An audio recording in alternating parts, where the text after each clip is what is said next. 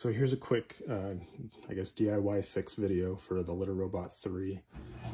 If you end up getting this blinking, flashing light and resetting, turning it off, unpowering, you know, everything that you've tried doesn't reset it, I'll show you here what it does. If you turn it off, the light goes off, turn it back on, you're gonna go through all of that and it's still gonna blink.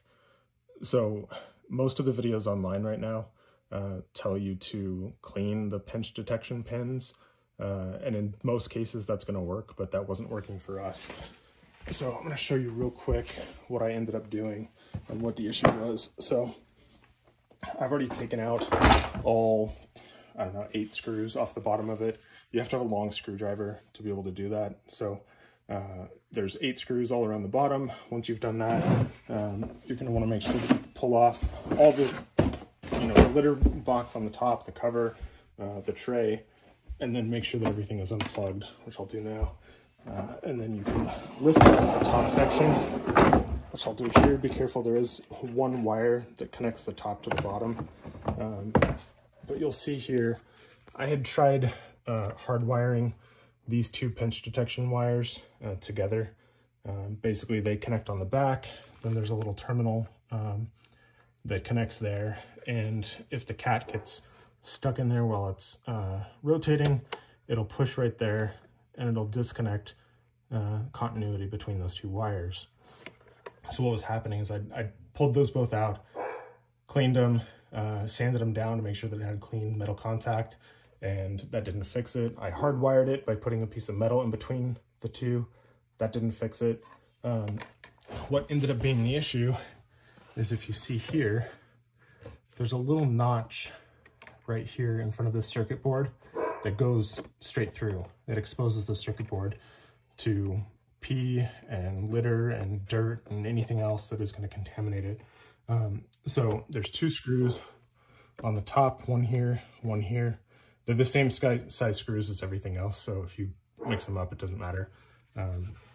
But what I did is, you take those 2 screws out, you can pull the plastic cover off of the board, and then I just took a little bit of hydrogen peroxide and cleaned this section right here where it's exposed.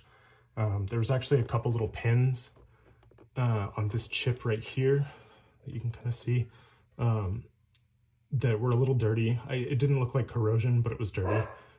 So I used a little corner of a razor blade to kind of scrape those off and make sure that continuity was there. Cleaned everything again with hydrogen peroxide. You can use isopropyl alcohol, whatever you have. Make sure that it dries real well, and then connect everything back together. Make sure if you disconnected these pins, that those are reconnected to the pinch detection pins on the back side right here. And then once you're done putting everything back together, plug it back in, power it on, and it should go back to the normal blinking yellow light, saying that it needs to be reset, and it should cycle after that. Okay, so I've put everything back together, plugged it in, and now it's cycling perfectly. So again, this is to get rid of the flashing yellow light. You know, basically the machine will get stuck thinking that the pinch detection has gone off. This likely could be because of dirty terminals that I showed in the first clip. If that doesn't fix it, still go ahead and clean the terminals, but if that doesn't fix it, go ahead and unscrew the 2 screws for those circuit boards on either side and put some isopropyl alcohol or rubbing alcohol on it, and just look at all of the terminals on the chips and make sure that everything is clean, and put it back together and you should be good.